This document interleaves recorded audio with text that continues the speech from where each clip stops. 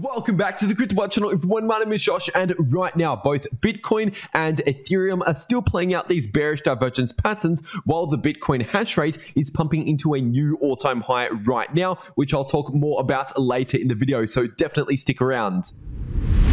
First of all, just giving you a really quick update on the daily Bitcoin chart. And right now, technically speaking, this previous bullish divergence on the daily time frame is still playing out while the RSI is in this uptrend, forming higher highs and higher lows. And in fact, right now, at the time of recording this video, the daily Bitcoin RSI is getting very close to retesting this upwards trending line of support, which is currently sitting at around 45 approximately, with the RSI sitting at around 47 to 48. But if you're looking at the daily Bitcoin MACD, as of right now, this is showing that we don't really have a lot of bullish momentum on the daily time frame, even though we're technically still in this short-term bullish relief as a result of this bullish divergence. We just don't have a lot of bullish momentum, which basically means we shouldn't really be expecting any explosive moves to the upside anytime soon, at least. But once again, while the daily Bitcoin RSI is still remaining in this uptrend, this can continue to assist the price of Bitcoin in this short-term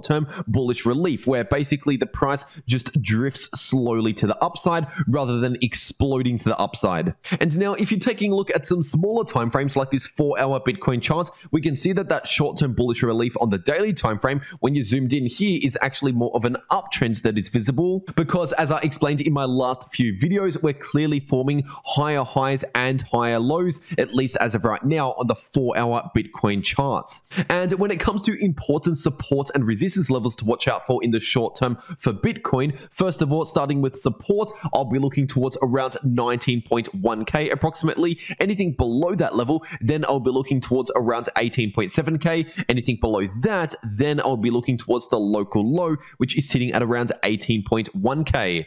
And our levels of resistance are starting at around 19.8k as the immediate level of resistance that I'm currently watching. Anything above 19.8k, then I would be looking towards around 20.3k as some strong resistance, and anything above that level, then I'll be looking towards around 21,000. And now, if you're looking at the 4-hour Bitcoin price oscillators, first of all, starting off with the RSI, we actually have a hidden bullish divergence right here, with lower lows in the 4-hour Bitcoin RSI, but higher lows in the Bitcoin price action on the 4-hour time frame. So once again, that is known as a hidden bullish divergence. But it is important to mention that a hidden bullish divergence is actually weaker than a regular bullish divergence. And so due to this hidden bullish divergence right now on the 4-hour time frame, we could see a little bit of reduced bearish momentum in the shorter term, somewhat similar to what we've seen over the last few hours, for example. But just don't forget that a hidden bullish divergence, once again, is weaker than a regular bullish divergence, which means it is possible we could see a little bit more downside price action after perhaps a few more hours, maybe one more day worth of a bit of sideways price action.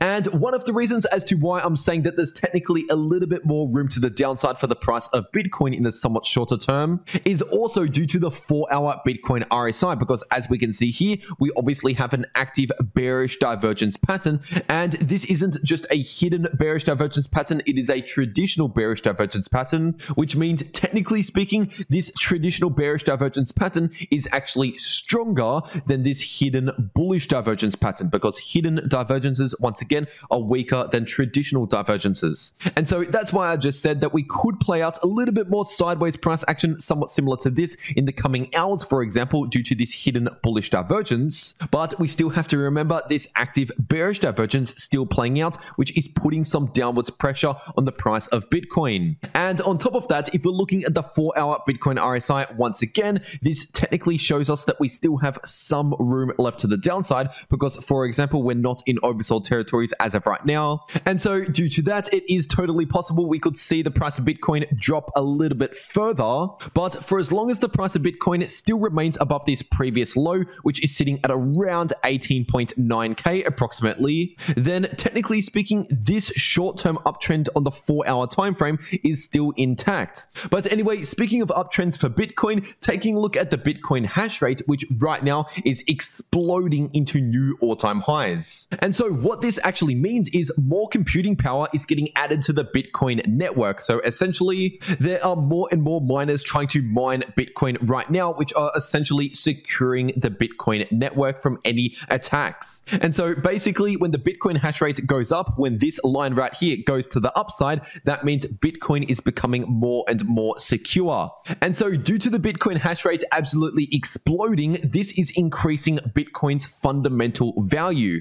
And now you might be wondering, if that's really the case, then why isn't Bitcoin trading at all-time highs against the US dollar? And that's because in this brief moment in time, the US dollar is currently more scarce than Bitcoin.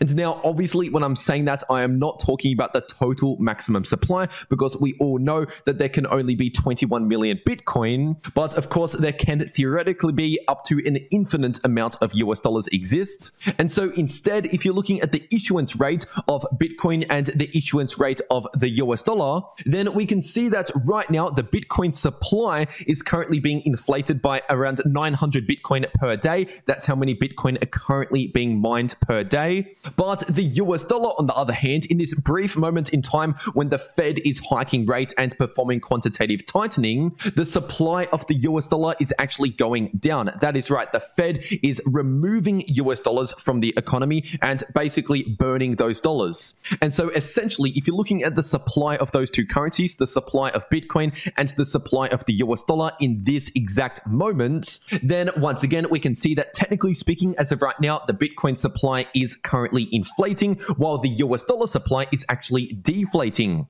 And so due to that, due to this rare moment in time where the US dollar is actually somewhat scarce, we're seeing a lot of assets, not just Bitcoin, but a lot of assets all around that are paired against the US dollar go to the downside relative to the US dollar. But then eventually, whenever the Federal Reserve decides to pivot and basically return to money printing again, that is when we could potentially see another bull market begin to play out. Because in case you don't already know, Bitcoin is obviously a hedge against money printing, like what it was back in 2020 and 2021 when the money was actually being printed. But anyway, getting into the Ethereum part of this video, this right here is the 4-hour Ethereum to US dollar chart. And right now, Ethereum is sitting at some local support, sitting at around 1320 to 1330 approximately. But if we start to see the price of ETH drop below around 1320, then I would expect the next supports coming into play at around 1280 approximately. Anything below that, then I'll be looking towards the local low, which is sitting at around 1220.